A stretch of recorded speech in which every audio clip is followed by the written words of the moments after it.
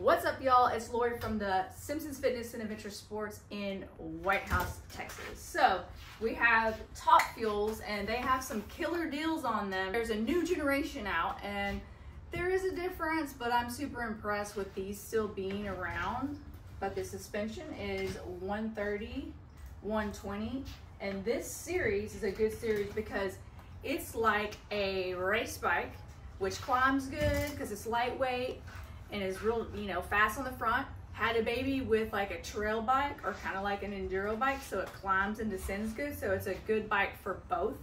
So for our area, it's an excellent choice. And back in the day, which was, I think it was like 5 years ago, I had one. Mine was 120, 120 back then. And people are pulling fast times on these. Like I actually got a QOM and held it for 5 years on a Trek Top Fuel 9.8. So it's a legit bike that you can do a lot with. You can take it to Arkansas, everything around here. As far as just this one is a 9.8 carbon. It's a Project One, so it's a cool paint job. Got a carbon bar, so it's very aerodynamic and flat. And as far as, this is pretty cool. So this one has electronic shifting. The one that he was really wanting, it was a little bit less money. We couldn't get it. It took like 60 days. So they still are current. They just have different generations. So he chose the electronic shifting, and all it is there's a battery back here, obviously, and it's sending a pulse from here to adjust your shifting. And then there's a flat chain, and it's a T-type. So the flat chain is actually stronger, and it's flat on top, so it has more strength as opposed to being that little curve at the bottom. The T-type is interesting because there's no derailleur hanger. Because the Eagle transmission derailleur mounts directly to UDH compatible frames, its full mount design works around the one constant on every mountain bike: the center of the rear axle. This removes all variance across different bike designs.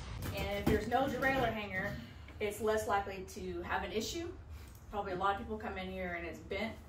Pan over there because they're doing a lot of work. Pan over there real fast. Yay!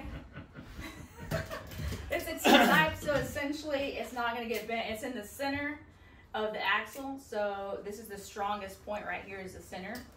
So it's basically strong. You can jump on this if you want. If you crash, it gets back into alignment. And they does it make that sound when it goes back into alignment?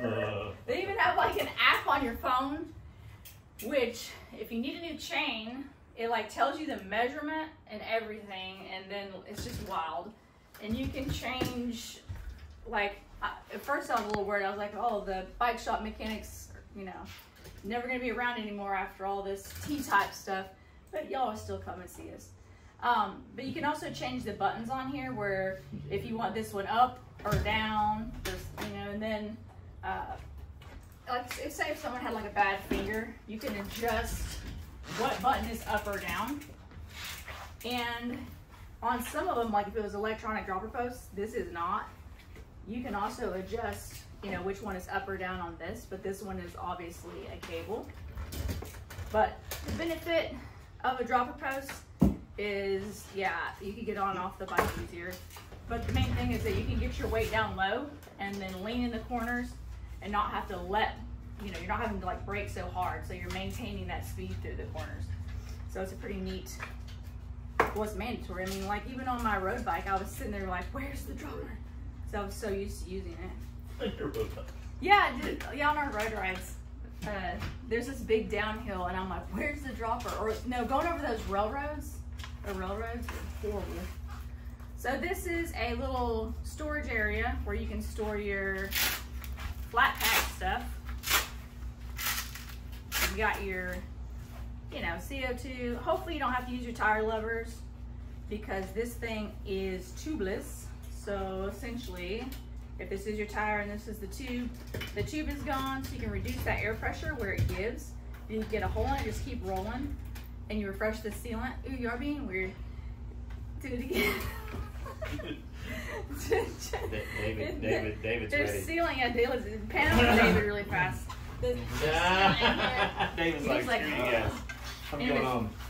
There's sealant in here that, it does dry up, you know, once every couple of months, and you're gonna have to redo it. But hey, it sure does beat a flat. These actual tires that are on here are, I actually own these tires, and you can tell that I don't have too many flats because I ride an e-bike and I don't have this little port like this. So there's a motor there with me. I ride these tires. They're on my Fuel EXE, so it's a good tire. I think it's a what is this? A 29 by 2.40. So it's a good working tire. And then these are carbon rims. These are the same rims that I run on my Trek Rail. So it's a good durable rim. There's my Trek Rail right there. Yeah. It's like, they're like, hey. Hi, I'm her rail. Ew, that sounds weird.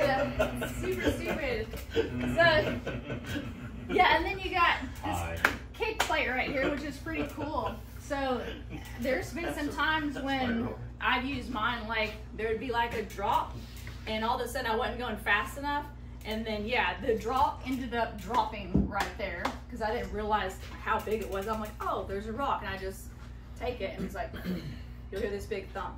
So it protects your carbon right there. Obviously, duh, at this price point, anything with a 9 point is all carbon. So it's just the way to go. So they're cheap enough. And the only thing different between like the newest generation, there's probably a couple things, but they have like a flip plate on the other one where you can adjust the geometry and like lower the bottom bracket where the fork kicks out on the newest one.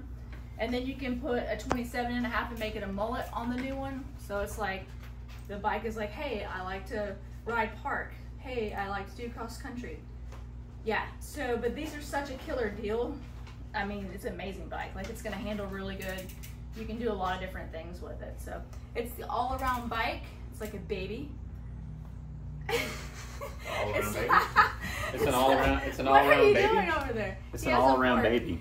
It's like a race bike as a baby with a trail bike, all right? Do a high kick over there. All right, peace out. He was doing crazy stuff. Peace out, y'all like and subscribe. You guys watch, but you got to subscribe.